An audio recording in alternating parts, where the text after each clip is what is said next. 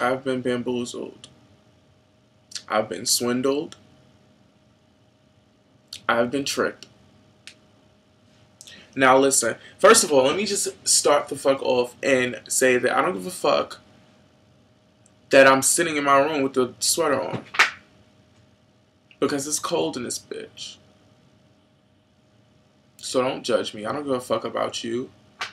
Secondly, we're not going to do this first. Secondly, thirdly, we're going to do whatever the fuck I want to talk about. And what I want to talk about is loose fucking skin. It's nasty. It's horrible. It's disgusting. And I don't know what else to talk. Like, ew. If you don't have the funds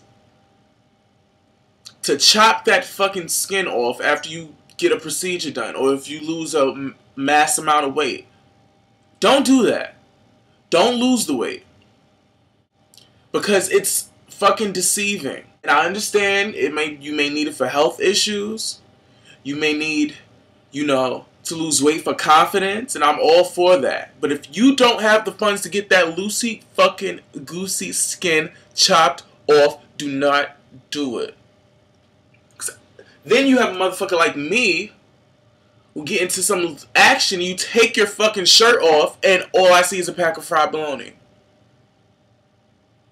All I get is a fucking slap across the face from your skin. It's nasty. I don't want it. I'm traumatized. I'm nasty. I made this fucking cheeseburger, right? Don't judge how it looks. But I made this cheeseburger. And now I can't really even eat it because I'm fucking having flashbacks of your loose ass skin. It's nasty. It is so nasty. I can go on for hours about this bullshit because, like, I'm traumatized. It's like a female with weave, and y'all about to engage in something, and you go to yank it because you want to get nasty with it. You want to get kinky, and you go to, give it a little tug just to let her know who's boss and who's in charge at the moment. And you yank it, and it comes off. And then all you see is bald spots, pea snaps, and motherfucking booby traps. That's not good. That's too much. It's too much. I don't want to go through this again. I really don't want to go through this again. This is fucking horrible. I can't eat. I didn't go. It happened today, so I have yet to go to sleep. So we'll talk about that tonight, and I'll tell you if I'm having trouble sleeping. I can't think straight.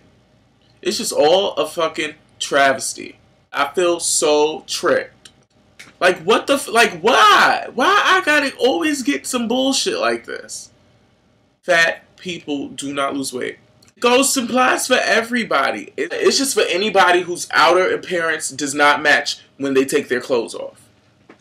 That's just that. With a fat person, and I have nothing against fat people because fat people get too busy and they have sex, and a lot of people are interested in fat people, and a lot of people are attracted to fat people, and it'd be the people that you least expect.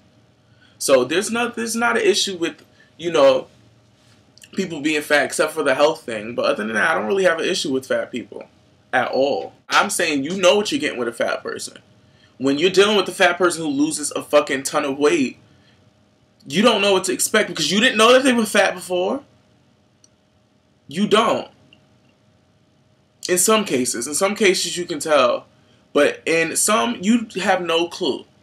And then this motherfucker takes their shirt off, and you're like, and it drops. I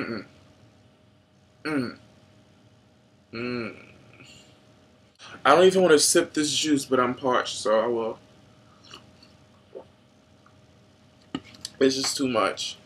I've been through too much. And I don't want to go through anymore. So on that note, I think I'm going to end this video. I never give you any videos of substance, so I'm sorry. My nose is itching. I'm not like digging in my nose and trying to get boogers out because I don't like that. I'm just itching it. I was scratching it because it's fucking itching. I don't know. But anyway, I'm going to conclude this video. I'm going to put it to an end. Like I said, I never leave you with anything of substance except for that if you're fat and you lose fucking weight, let people know. Don't take your shirt off and there's a fucking 1,000 pounds and mountains of skin climbing down your chest. That is so disgusting and so nasty. And just don't do that. I'm not for trickery. I like to know what I'm getting. I don't like no surprise. That's why I've never been a surprise. I don't like surprises at all. I don't like to be surprised. I don't like to be tickled. All that shit feels like I'm dying. So if you surprise me, it's equivalent to death to me. If you tickle me, it's equivalent to motherfucking death. Don't do it. That's all I have to say about this shit. Bye, bitch.